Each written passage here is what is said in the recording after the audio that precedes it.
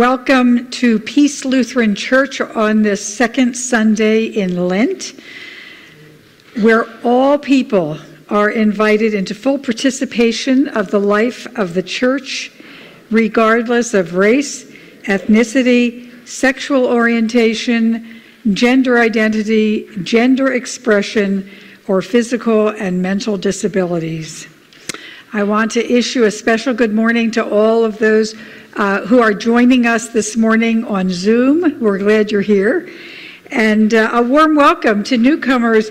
Please introduce yourself to me or to someone else after the service so we can get to know you better. We hope that you will worship with us again. No matter who you are or where you are on life's journey, you are welcome here. And I'd like to invite a council member to come up for announcements.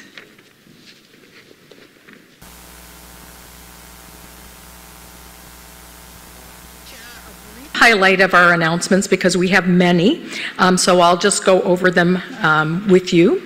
We have funeral service and a celebration of life for Nicole Gurley, and that's scheduled for Saturday, March 11th at 10 a.m. We're expecting about 100 people to come to Nicole's services, and we would really appreciate any help we could have with setup, serving, and cleanup. Also, if you're willing to provide refreshments such as sandwiches, cookies, cheese and crackers, or fruit, we have sign-up sheets right out in the narthex and would appreciate any help we could receive with that.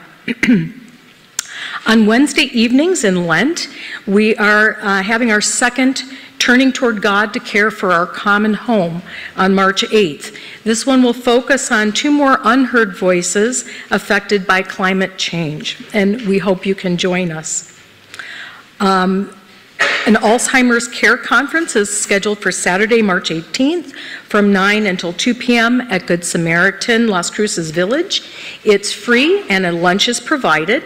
There are instructions in your announcements on how to sign up and register by email. Lutheran Disaster Response is requesting special donations to assist with recovery from the earthquake in Turkey that affected thousands, killed thousands, and affected a huge area. And this is an area that has already been in crisis for a long period of time. There are also instructions on how you can donate in your announcements. A small immersion group will be with us from the Lutheran Campus Center in Mankato, Minnesota, and they'll be arriving this evening and staying in the fellowship hall until Friday. We ask that you continue to please sign up for any worship assistance slots. There are many, many tasks that we have to be able to provide a worship service on Sunday, and your help with those tasks, such as ushering, communion assistance, etc., is very much appreciated. Pastor Lynn has office hours for us on Wednesday, 9:30 to 12:30, and on Thursdays from 12:30 till 3:30.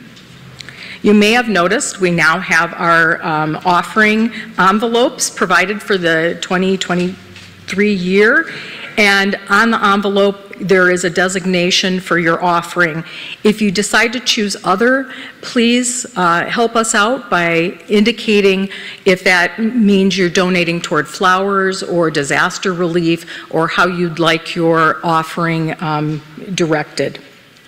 Any prayer requests can be included in the prayers of the day.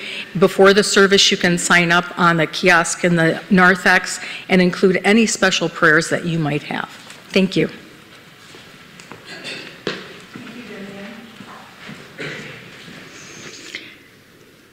Remembering our baptisms,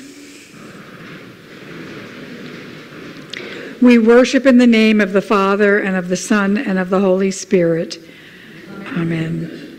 One does not live by bread alone, but by every word that comes from the mouth of God.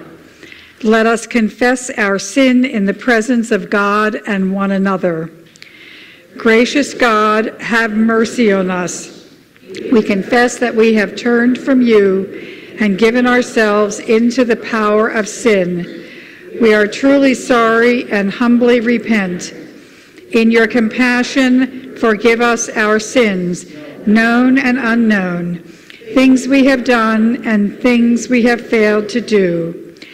Turn us again to you and uphold us by your Spirit, that we may live and serve you in newness of life through Jesus Christ our and Lord. Amen. It's hard walking to the cross with Jesus. It means asking God for help when we come to a crossroads. Friends, believe the good news of the gospel. When we truly repent and we heartily believe in Jesus Christ, we are forgiven.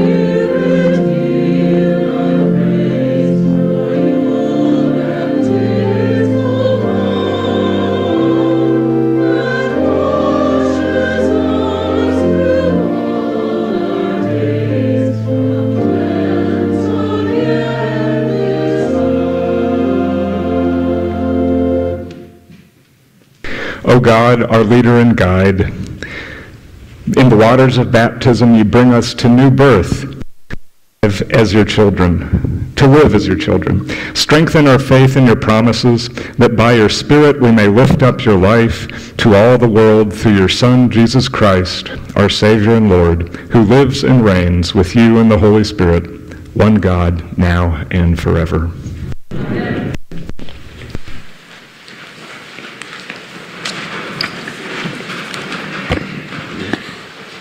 Good morning.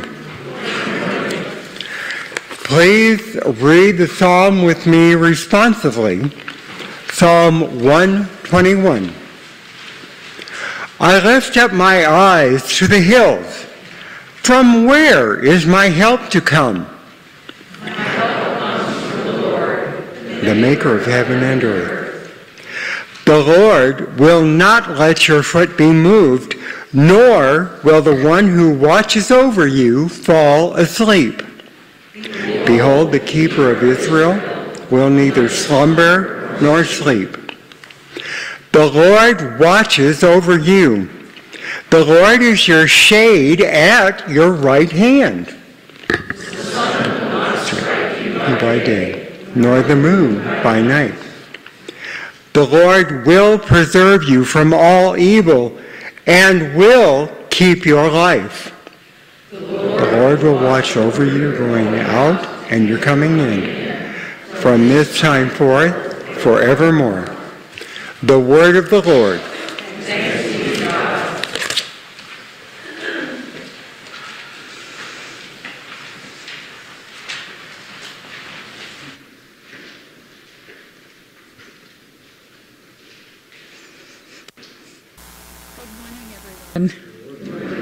Good morning, Jeremiah.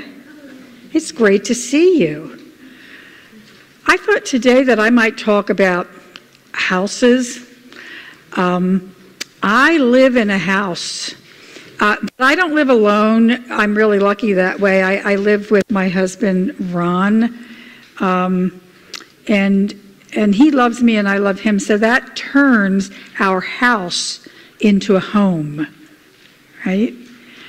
Sometimes we live in houses, and sometimes we live in apartments, and sometimes we live in rooms, and sometimes we live in shelters. But whenever there's love there, we're turning the place that we live into a home. Where do you live, Jeremiah?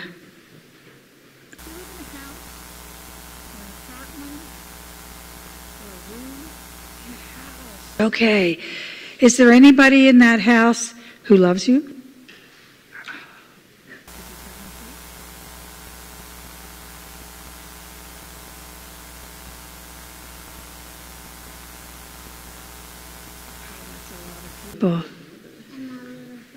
Yeah, I probably can't remember them all. His Nana and his mama and his grandpa and his big brother, little brother. And did I miss somebody? And your uncle. Okay, we don't want to miss him either. So there are all these people who live in your house that love you, and you love them. So I don't know if you remember what I said, but does that mean that your house has changed into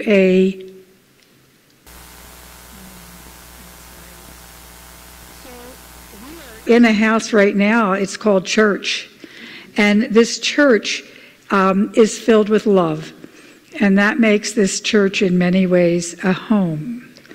And here's the thing, that even if we live alone, we still can turn the place where we live into a home because we're filled with love and God loves us.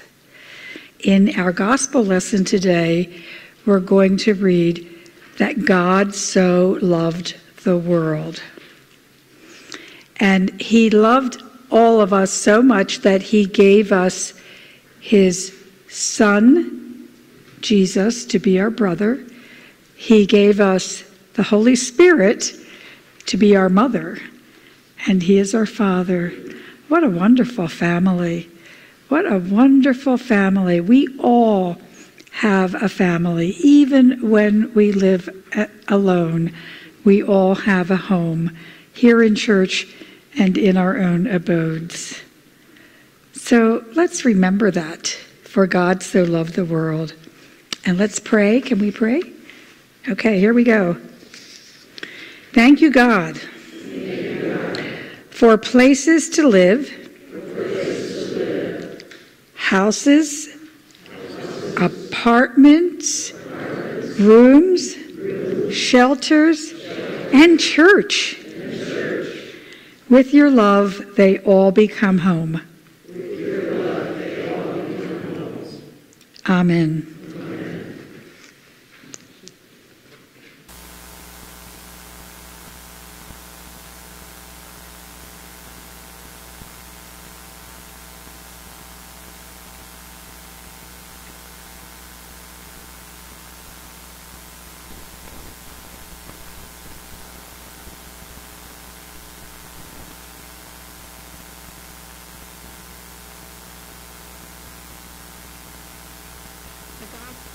According to St. John, the 3rd chapter. For God so loved the world that he gave his only Son, that everyone who believes in him may not perish, but may have eternal life. Indeed, God did not send the Son into the world to condemn the world, but in order that the world might be saved through him. The Gospel of the Lord. Praise to you, O Christ.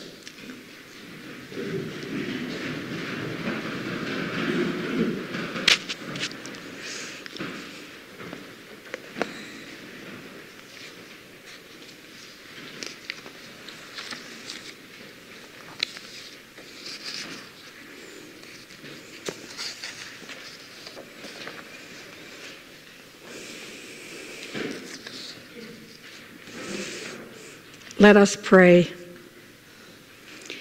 May the words of my mouth and the meditations of all of our hearts be acceptable in your sight, O Lord, our rock and our Redeemer. Amen. Discernment. Discernment. That's one of those big words that nobody knows the meaning of, right? It sounds kind of churchy, doesn't it? Maybe erudite and certainly pious and holy. It's probably something, that the pastor does. Smart people, maybe Pope Francis. We're going to discern the way forward. Back in 2013, 115 cardinals discerned that Jorge Mario Bergoglio should be the next pope. And lo and behold, Pope Francis was born. Churches discern which pastors to call into ministry, and pastors discern which church to go to. But if you think that discernment has only to do with churches, you would be wrong. If you think it has to do with God, you would be right. So this morning, I thought it might be helpful to unpack that word and figure out what it has to do with us.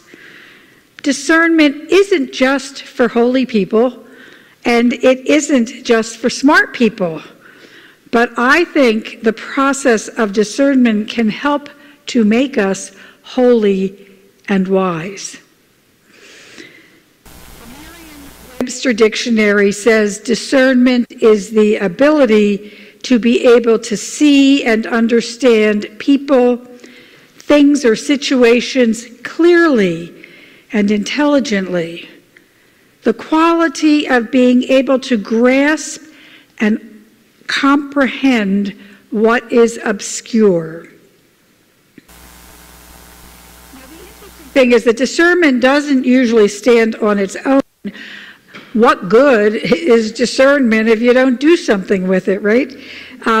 So most often discernment is paired with some kind of decision making. Discernment on the one hand, decision making on the other. The assumption is that we can make good decisions only if we see and we grasp a situation clearly and intelligently. Where discernment in the context of faith comes in. We don't rely just on our senses to see clearly. We don't expect our own foggy eyesight and muddled minds will do the trick. Instead, we look to God for help. We pray. We ask for the long view so we can take the short steps. I'm sure you've all heard the phrase, you can't see the forest for the trees. Sometimes we get so caught up in the middle of everything that's going on around us that it's kind of hard to sort out what is really happening. Most of us probably feel that way when we're looking at the world stage, but I bet that some of us feel that way right here in our own personal lives sometimes. It may get chaotic. It may seem crazy. We might feel like things are hopeless and we are helpless. Who knows what's going to happen next?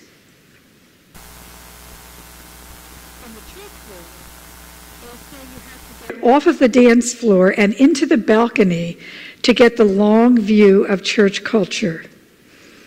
I'm going to say that over again because it's really great imagery. That you have to get off of the dance floor and into the balcony to get the long view of church culture. We're so busy making things happen down here on the dance floor, right? I mean, every one of you is, juggling more than one thing. The dance itself.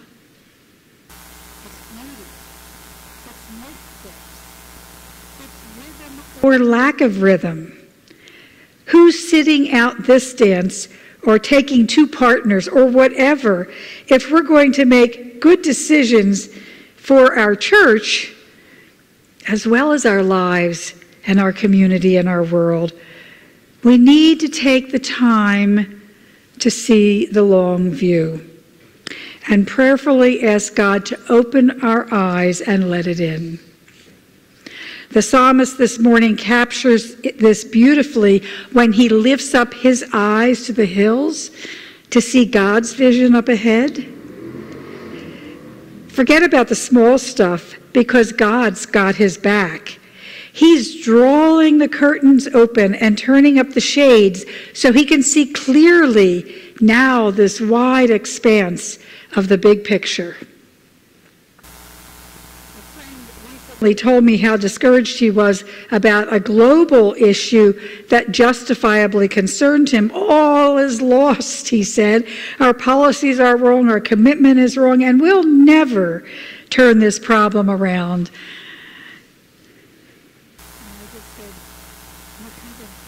Big picture. You haven't taken the long view. When you're focusing on the trees, who can see the forest? Who can even catch a glimpse of a future that may look bleak today, but blossom tomorrow? The truth is that every great cause and every worthy desire has great ups and downs before it is finally and fully accomplished. And I'm going to say this again one more time because this is worthy of remembering. Every great cause and every worthy desire has great ups and downs before it's finally and fully accomplished. If your sight is on the depths, that's where you'll stay. Instead, lift up your eyes to see the heights.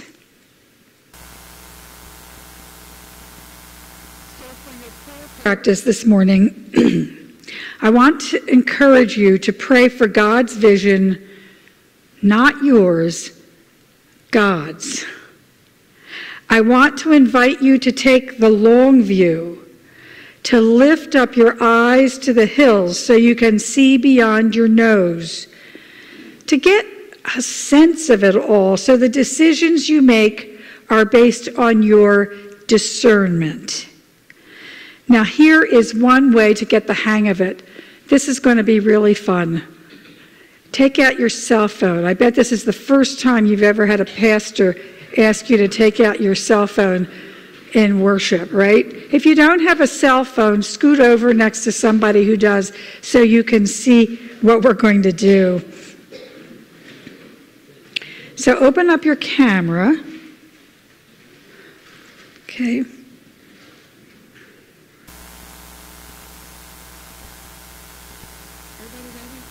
Those cell phones. Okay, all right, we got a lot of people with cell phones. Okay, now what I want you to do is take a picture of maybe your arm or your hand, or your palm, something that's easy, but a close-up. Take a close-up picture. I'm doing this with you.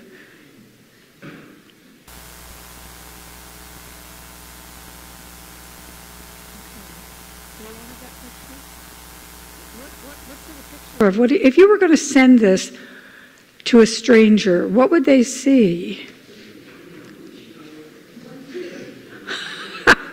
I can't hear you. What? A knuckle. You'd see a knuckle. Okay. Anything else? A wedding ring. Ah, nice, nice.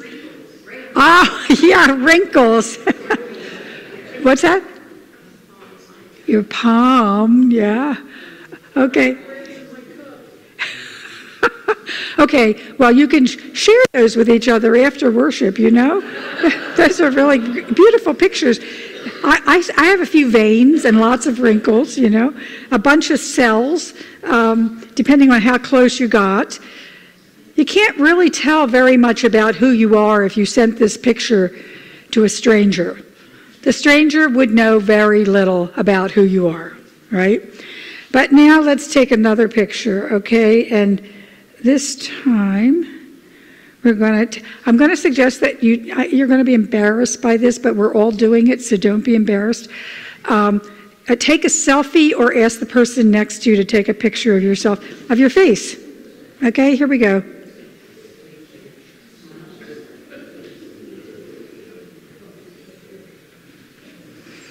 Okay. Oh, we're getting some good pictures here. I see this. We should send them all in and post them on the website, you know. This is Peace Lutheran Church. Come and visit, right? So what will they see in the picture that you just took? I'm not going to embarrass you, but I'm going to say the bodacious embodiment of the beautiful you, right? That's it. So if you sent both of these pictures to a stranger, they would begin to learn more about who you really are, because you took a longer view when you took that selfie. You took a longer view, and not only can other people see more of who you are, but you can see more of who you are.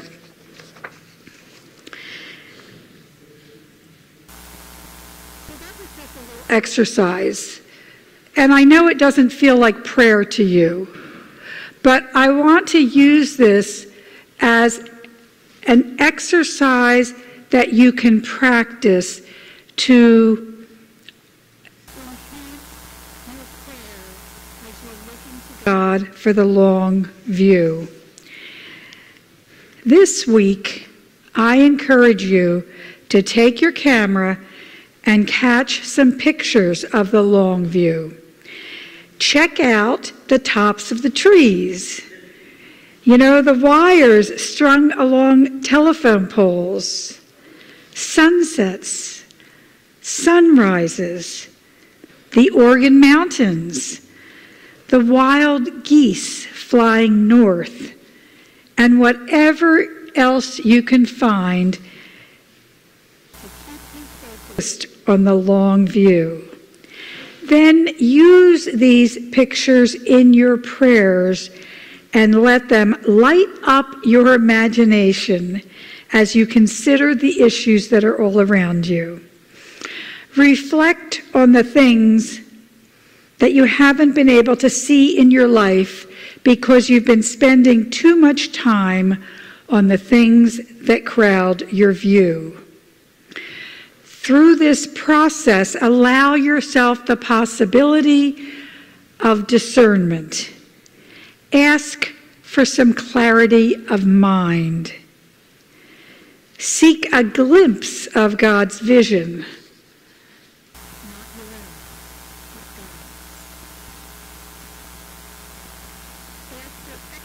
After exercising this prayer practice for a while, you'll find yourself making decisions that are based on this God-given way of seeing. Good decisions, great decisions, decisions that are led by God and filled with the Spirit.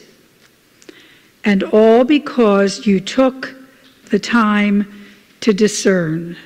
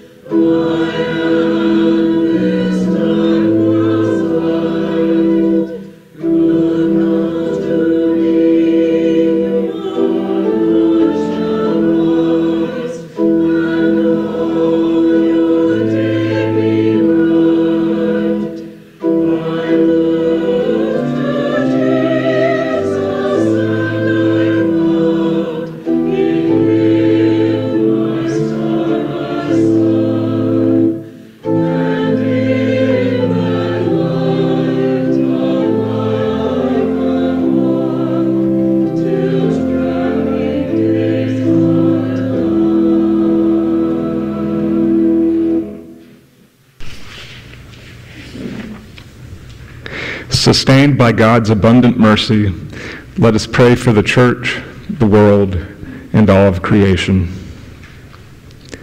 O God, you so love your creation. We give thanks for the beauty of the Organ Mountains, white sands, and Rio Grande. Guide the work of researchers, scientists, and activists who value your earth and who inspire us to care for our home. Merciful God, O God, you so love the world.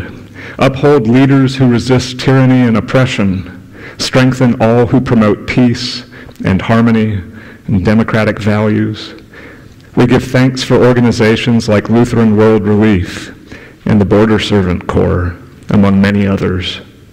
Direct their work to alleviate human suffering and to address its root causes. Merciful God. O God, you so love your people. Draw near to all who live with mental illness, depression, and addiction. Accompany them in healing and recovery. Draw near also to all who have chronic illnesses or other conditions without clear paths to recovery. Hear the cries of those who look to you in their distress. We ask that you would heal Joy, Dee, David, Val, and Adam. We ask that you would guide and protect Liam, Rick, Jan, and Zoe. We also pray for Catherine and Dan, and we give thanks for the birthdays of Ron and Marv. We also pray that you would keep safe all who are traveling, including those who travel for spring break in the coming weeks. Merciful God, O God, you so love your church. Raise up leaders who care for your people. Bless lay theologians, seminary and college professors, and all who are called to the ministry of teaching, including Pastor Lynn, and also the future pastor of this church. Sustain them as they form and inspire us for the work of the gospel. Merciful God. O God, you so love your saints. As our ancestors in the faith have been a blessing to us, so inspire us by their example of holy living to be a blessing to those who come after us. Today we remember Perpetua, Felicity, and their companions who were martyrs, Harriet Tubman and Sojourner Truth, who were renewers of society, and the saints of peace, Mabel and Lois. Merciful God, as we bring to you our needs and hopes, O God, we lift up our call committee, our search process, and our future pastor. We trust in your steadfast love and your promise to renew your whole creation through Jesus Christ our Savior. Amen. And now is the time that we put aside our differences and our disagreements, and we share the peace of Christ with one another. The peace of the Lord be with you always. Peace be with you.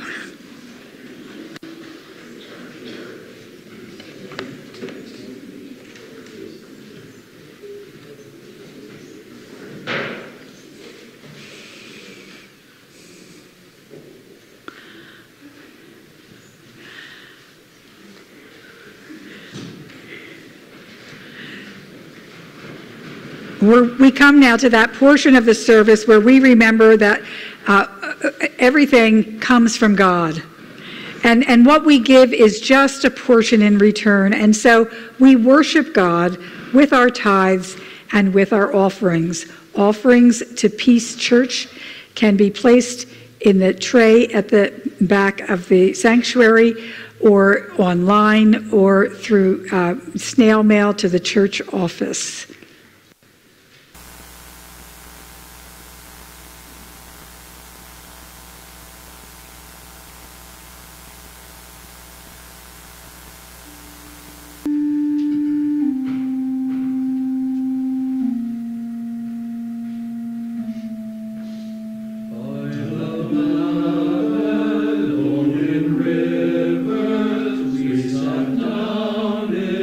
Grief and well.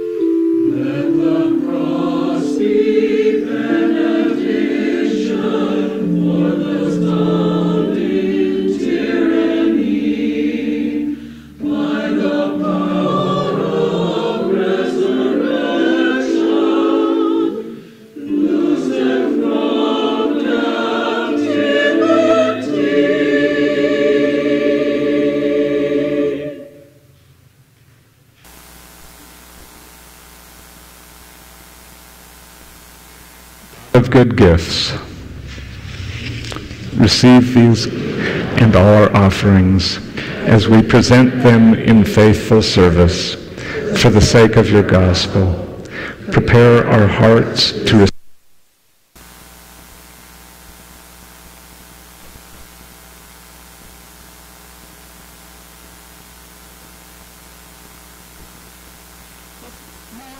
Open to all people, no exceptions. This table is not our table, but it is Christ's table. The Lord be with you. And also with you. Lift up your hearts. We lift them to the Lord. Let us give thanks to the Lord our God. It is right to give our thanks and praise. It is indeed right, our duty and joy, that we should at all times and in all places give thanks and praise to you, Almighty and merciful God, through our Savior Jesus Christ. You call your people to cleanse their hearts and prepare with joy for the Paschal feast, that renewed in the gift of baptism, we may come to the fullness of your grace. And so, with all the choirs of angels, with the church on earth and the hosts of heaven, we praise your name and join their unending hymn.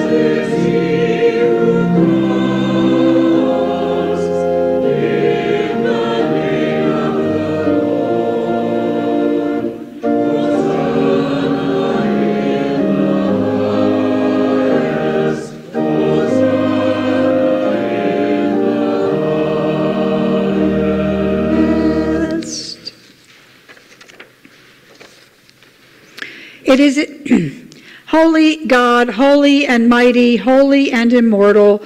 We praise you and glorify you. We worship and adore you. You formed the earth from chaos.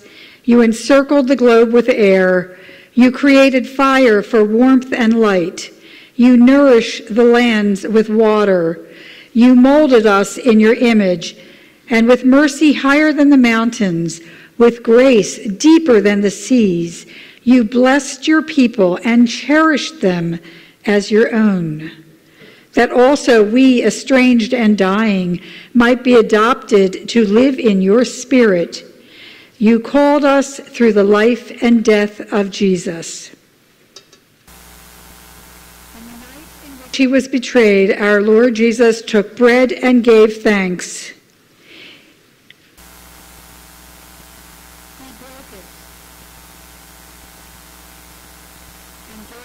Disciples saying, "Take and eat. This is my body given for you. Do this for the remembrance of me."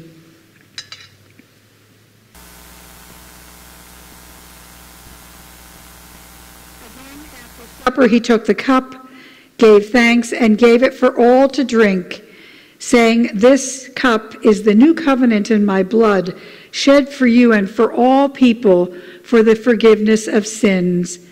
As often as you drink this, do this in remembrance of me." Together as the body of Christ, we proclaim the Lord's death until he comes. Christ has died.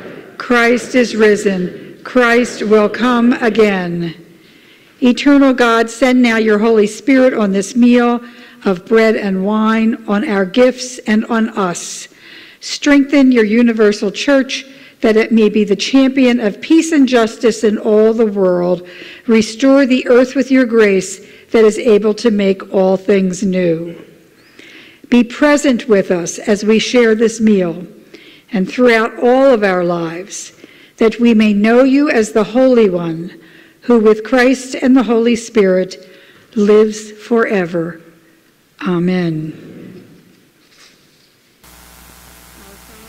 Heaven, hallowed be your name. Your kingdom come, your will be done, on earth as in heaven. Give us today our daily bread. Forgive us our sins as we forgive those who sin against us.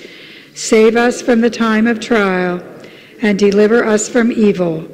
For the kingdom, the power, and glory are yours, now and forever. Amen.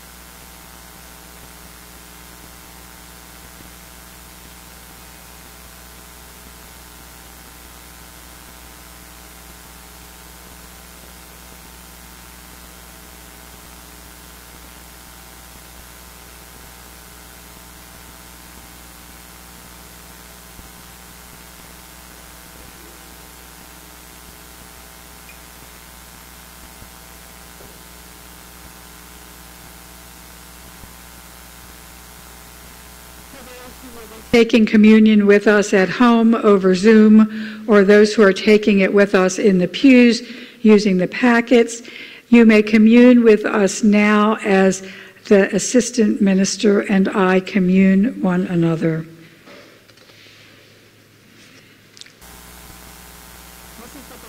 Christ broken for you. Take and eat.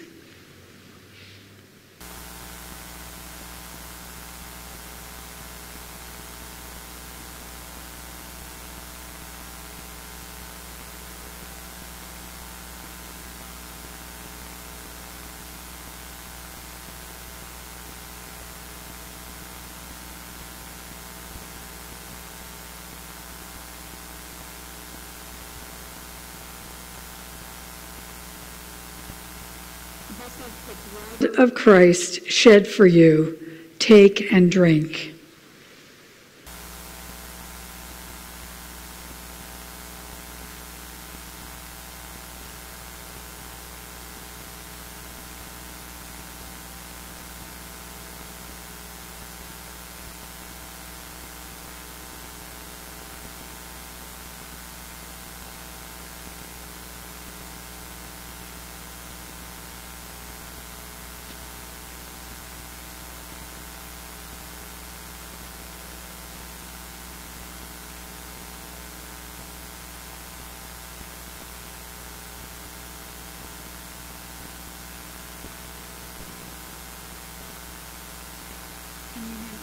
Coming forward.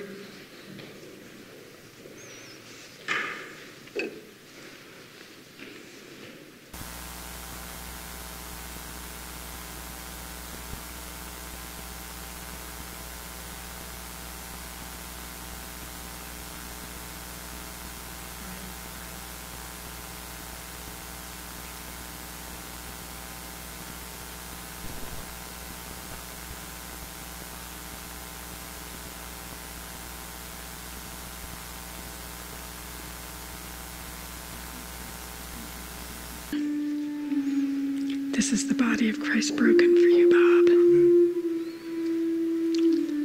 This is the body of Christ broken for you, Leanne.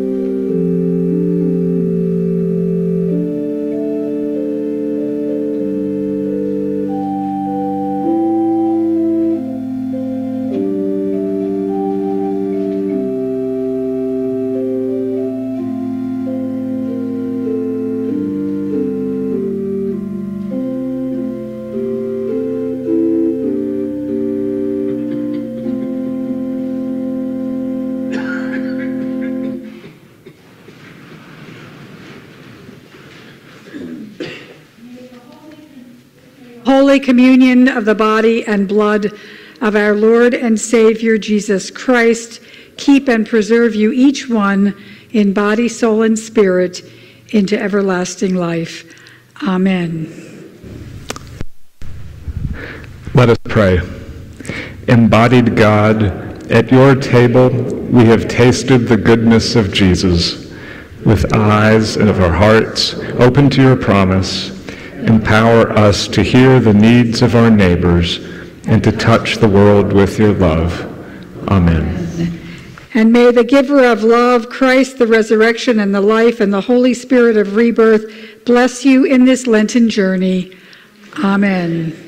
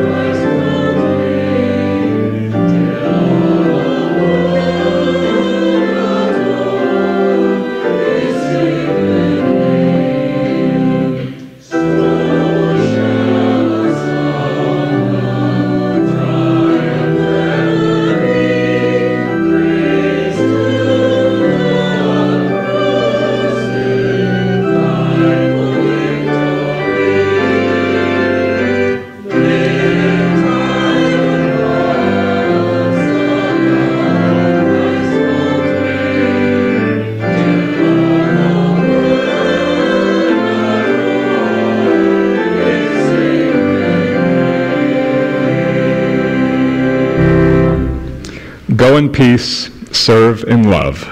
Thanks be to God.